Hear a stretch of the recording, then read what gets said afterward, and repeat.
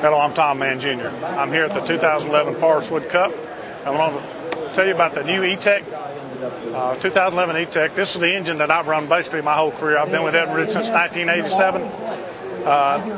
Let's just talk about a few things that you really need to look for when you're going to buy your outboard engine. Performance overall, I mean, is unsurpassed with the E-TEC, but the key things you really need to look for is hole shot. The hole shot on this engine, nowadays we have these big heavy boats that carry a lot of fuel and a lot of equipment, very heavy, hard to get out of the hole. But this engine has more low-end torque than any engine on the market today, bar none. Fuel economy, of course, the price of fuel now, we always have to look at that.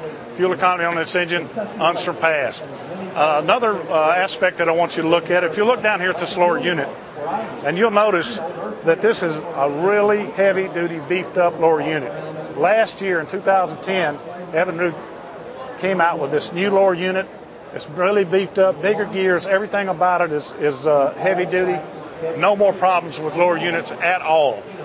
So when you go to your dealer and you're starting to look for a new boat, please look at 2012, 2011 E-TECs.